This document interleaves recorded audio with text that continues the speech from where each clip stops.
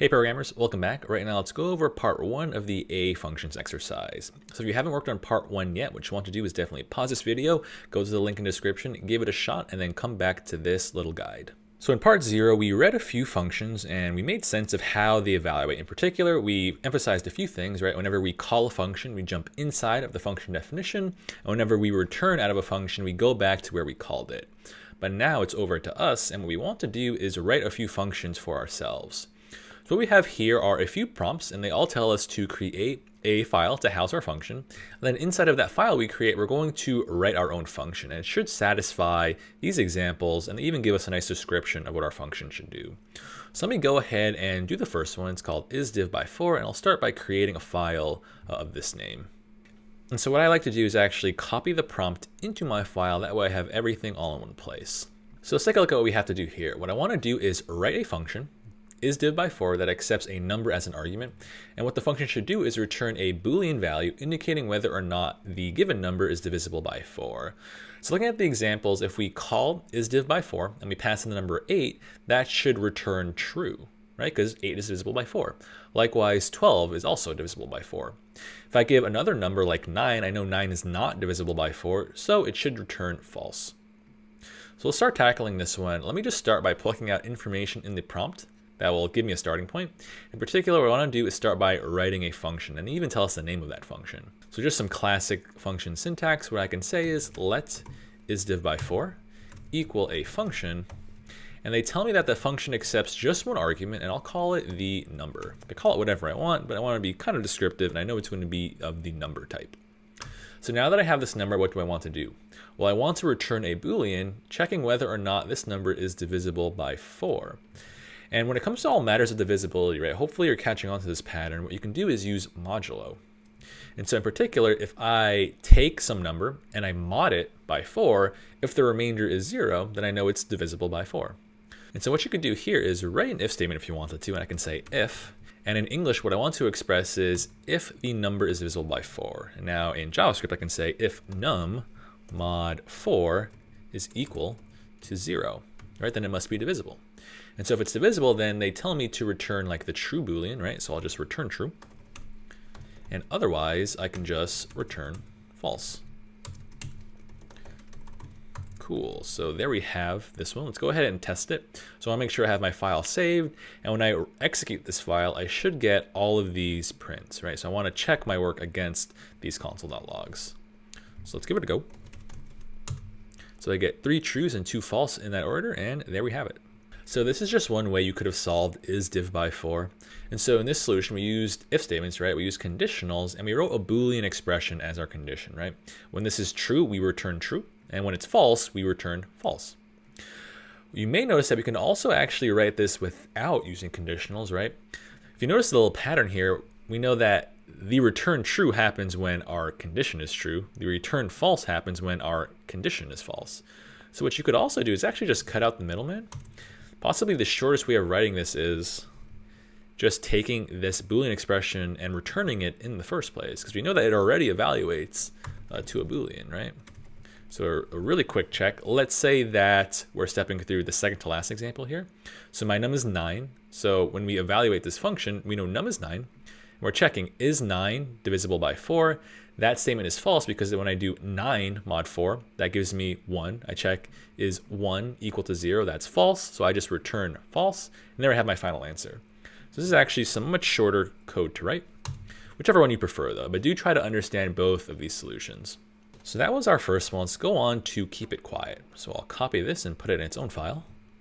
And so in this function, what I want to do is take in a string as an argument and return the lowercase version of the string with some 3 periods attached to the end of it.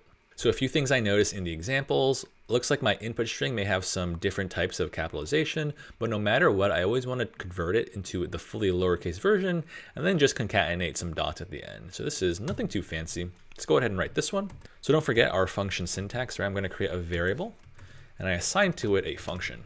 It's going to take in a string as an argument. I'll just call it str. And then from here, I think I can solve this in a one-liner. What I can just do is return some data. In particular, I want to return an expression where I take my string, my input string, convert it to lowercase, like they say. Don't forget to call the to lowercase function. So this will give me the lowercase version of my input string. And then I also want to add 3 dots at the end of this, or 3 periods. So I'll do plus a string of 3 periods. And that should be all we need to get this one going. Cool, and there's our keep it quiet function. And so on to this isLong function now. So in this one, what I want to do is take in a string as an argument and return a Boolean indicating whether or not the string is longer than 5 characters. So looking at a few of these examples, if I'm given the string pi, that is not longer than 5 characters, so I return false. If I am given a longer string like restaurant, that is definitely longer than 5 characters, so I return true. And notice some details here. If I look at the example for kitty, that has exactly 5 characters, and we should return false, because the description says I only want to return true when my string is longer than 5 characters, right? So let's go ahead and bang this one out. So nothing too fancy. I'm going to define my function definition is long, and we're going to be defining so many functions, in this chapter, because of course it's probably going to be the most common thing you write as a programmer. And what I want to do is take in a string. And I'll solve this in like a one-liner to start. So what I can do is just check, hey, is the string's length greater than 5? And I know that this will evaluate to a Boolean, and it's exactly the Boolean I want to return. So this is actually a really short function to write. So I'll give it a go. Cool, so there I have it.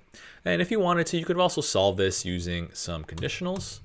So if you wanted to do that, or just want to go through the motions, you can use this expression as your conditional.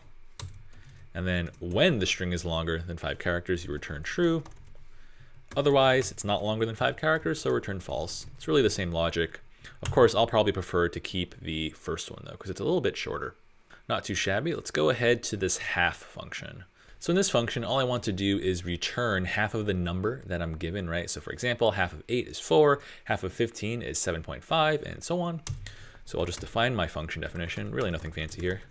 Take in some number, I'll just call it n this time. And I want to return simply n divided by 2. This should be our final solution. Nothing too fancy here. Don't overthink any of these problems, right? So let's turn up the difficulty a little bit and let's work on this ends with t problem. So in this function, I want to take in a string as an argument, and what I want to do is return whether or not the string ends in the character t, right? So a Boolean value over here. So if I pass in smart, I should return true because of course it ends in t. If I pass in taco, that should return false because taco does not end in t.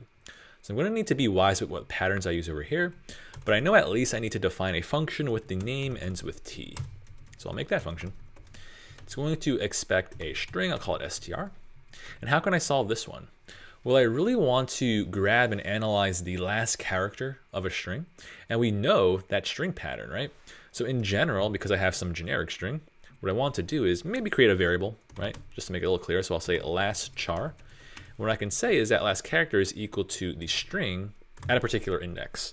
So now within these brackets, I need to write an expression that evaluates to the last index of any string, which I know in general is string.length minus 1, right? The last index is always 1 less than length. For example, if I have smart, its length is 5, but its final index is 4 because I go 0, 1, 2, 3, 4. So now that I have this last character, what I want to do is return true if that character is a lowercase t. So simply put, I can just check last char equals a t. Right here, I'm just comparing a character to another character, and that will give me a Boolean value as a result, right? It's either true or false. So nothing too fancy here either. Let's go ahead and try this. And there we have our ends with t. So let's work on our average problem now, the last one in this set. And so in this function, what I want to do is take in 3 numbers as arguments and just return their average. So let's start attacking this one. So I'm going to define my function average. Of course, takes in 3 numbers. I'll call them num1, num2, and num3 respectively. And when it comes to an average, like you already know from math, it's a matter of just adding up all of my things. That should give me their total sum. And I divide that sum by the number of things. So I need to add up these 3 numbers and divide them by 3. So you can write a one-liner if you like. What you can do is do num1 plus num2 plus num3, and then divide that quantity by 3. But if you do that, be aware of the order of operations, right? Technically, if I had just had this expression, the division operation would have the highest precedence. But what you want to do is take the total sum first and then divide it by 3. So you're going to need to state the precedence using some parentheses. So let's give this one a shot. Nice, and there we have our average. All right, so that's the full walkthrough for the A exercise for functions. What I want you to do is go over all of these problems, right, and make sure you can solve them and understand them on your own, because in the next exercise right after this, we're going to turn up the difficulty. So redo these problems, watch the walkthrough again if you need to. Once you feel totally confident, go on to the next one.